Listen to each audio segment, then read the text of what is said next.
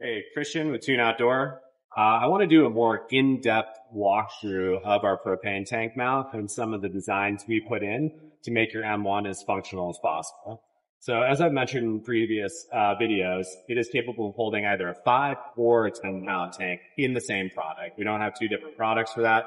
So if you ever want to upgrade from a 5-pound tank to a 10-pound tank, all you would do is take a couple of bolts right here and move them up, and this whole mount moves up and can accommodate the bigger tank. So depending on what kind of trip you want to take or how much propane you use, if you're running, cooktop, a water heater, a stove, you may want a bigger tank. So that's just one of the features that we've designed into this. Another one is that we wanted to keep the propane tank as in line with the camper as possible. The reason for this is that the M1 is already a wide camper. Especially if you're on the East Coast for some of those tighter trails, you don't want to add any additional width to the camper that you don't have to. So when you close the rear door, there's comfortable room for the door to clear the propane tank mount, but we didn't leave more room than needed. And that goes for the side as well. This is pretty in line. It sticks maybe a couple inches outside of the total width of the M1.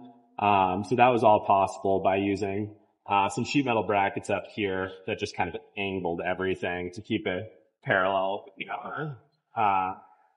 If we go further, we've got stainless steel straps here, aluminum rivets, aluminum powder coated, sheet metal, over-centering latches with a cotter pin so that can't come off while you're traveling down the highway. You can also throw a lock in here if you want to lock up the propane tank mount. And it's in there. It's a pretty stout fixture. When you chase the propane tank line further, we have this quick disconnect, which is really convenient if you just want to pop that off, fill up your tank.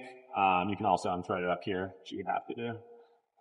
So that's pretty much everything. Oh, and of course, we thought we would add a bottle opener, which is pretty silly, but it got thrown in there. So if you want to open a bottle, you can pop that open on the bottom of the propane tank mouth. So that's it in a nutshell. The next thing I'd like to talk about is how we routed the LP line through the camper. So it's really neat. It just runs up, and then we put a hole in these base bracket covers. We can do this either with a new purchase or retrofit as well. And then the propane tank line actually runs internally through this big base profile. So it's not going to be in the way of your build out.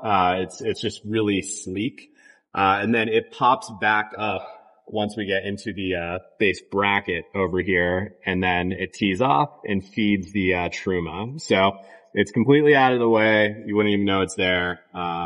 So it keeps the simple and functional aesthetic of the M1 intact. I just want to talk real quickly about why we chose the Truma heater itself. For us being in Colorado, it's not hard to find elevations in excess of 10,000 feet. There are several mountain passes where you can experience that. So the last thing you want to do is go on a skiing, mission where you get there at the summit of a mountain and you turn on your heater and it's not operating because it can't breathe and it's too high of an elevation. So the Truma is leading the industry in high elevation output. So for us, that's just required. But it's also an added benefit to anybody who purchases it because you never know what kind of trip you'll go on in the future. Another misconception about propane heaters is that they cause condensation. So this is true with heaters like Mr. Buddy heaters where you have an open flame. This works differently. It has a heat exchanger. So that combustion is happening in a closed chamber, and then air is being forced over that hot piece of aluminum and then heating this air. So it's a dry heat, which is really nice and does not cause condensation. If anything, it should help it. All right. Next thing I'd like to talk to you guys about is the Truma Thermostat. You may have seen this in some other videos on YouTube of other companies that use Truma, but it is a really nice design. So when you click on this, it just brings the thermostat interface alive, and you can cycle through all the different functionalities like the fan, the timer, the clock, deeper settings there, and then obviously the temperature. So there are a lot of cool things you can do with this, like set it to turn on at 6 a.m. right before you wake up to go skiing. If you want to sleep, have a nice cold sleep in a sleeping bag or something like that, and also conserve fuel. So that's a really nice functionality. You don't have to get up in the middle of the night to do anything like that. Also, what controls it, just like in your home, is going to be this temperature sensor. So the reason we made this temperature sensor mobile is so that you can actually hook a tube up to the Truma heater and run it into your bed platform. And this is actually extendable. So it comes out and you can put it up in your bed. And that way you're only trying to heat that area. The Tune is a really large camper.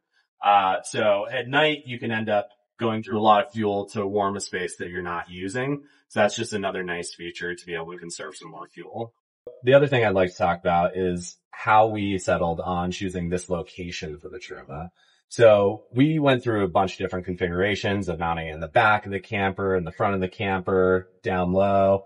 And we settled on this because of just the functionality. It's out of the way. If you have a build out, you still have all of this space. It was the least intrusive option we could find. Also, it's centrally located, so your heat is going to be coming out towards the core in the center of the camper. So that's another reason we did it that way. Another reason we did it is because the exhaust tube has a nice exit right through your bulkhead here, and that's also going to be your intake. Truma has a really sleek all-in-one design. The exhaust runs internally through this intake tube. So that vents out through the front of the camper. But the last critical component of the heater system is going to be your power source. So although propane is coming into the Truma heater and combusting, and that's what's creating the heat, it's required that there's electricity to power the fan, to force air over that heat exchanger, and obviously to power the thermostat. So we use Goal Zero batteries. We've used them for a long time. They've just got good, simple interfaces, but there are a lot of options on the market, from DIY setups using things like RedArc to other competitors of Goal Zero that can also power your Truma heater. So whatever power option you use, that's going to be a critical component. But that's basically it for the entire heater package. So thanks for tuning in, and yeah, we'll see you out there.